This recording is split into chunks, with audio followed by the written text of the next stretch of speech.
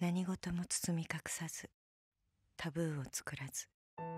Japanese director Toshiaki Toyoda is no stranger to controversy. Last year, the 50-year-old former childhood shogi prodigy was arrested on possession of owning a firearm, a serious offence in Japan that can carry a prison sentence of many years. As it turned out, Toyoda only had an old pistol from World War II. Such things tend to attract him, though, because in 2009 he was also arrested for possession of stimulant drugs, another thing that Japan cares very little for, and something that has since harmed his ability to make films in the Japanese cinema system. All this might seem like a bit of conjecture, but it goes some way to explaining the motivations behind Toyoda's films.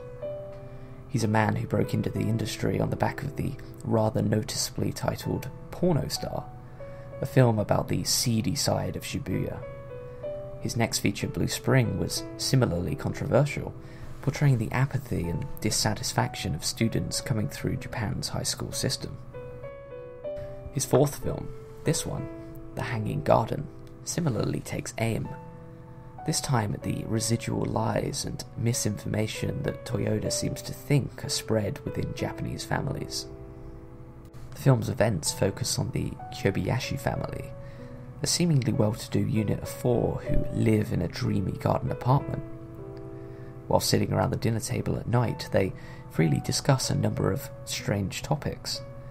This includes when Mom Erica first lost her virginity, as well as whether son Ko has the hots for his new tutor. The reason for this is because Erica is determined that in order to have the perfect life, the family must, and I quote, keep no secrets, be ashamed of nothing. It's a philosophy that's often applied through gritted teeth, such as when details begin to emerge about daughter Mina bunking off school to visit love hotels.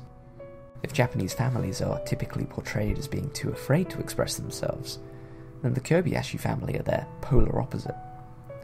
The dysfunction stems from Erica, who, in childhood, first began shutting out reality, ceding to the whims of fantasy.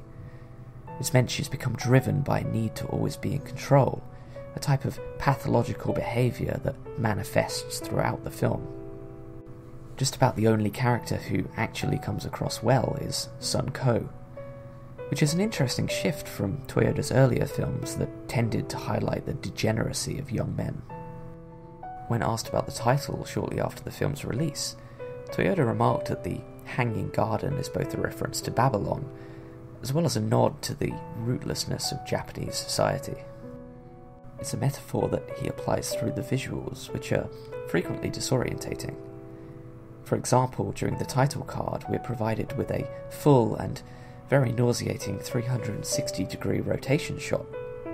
There's also the recurring sight of an unused Ferris wheel that's used throughout the film, an object that I personally think is used to reflect a contrast between how romantic something is designed to be against the stark reality of what it is.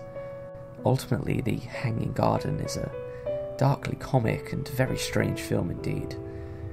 It left me feeling that the point of it is that one's dark past can't be extinguished without confronting it head-on.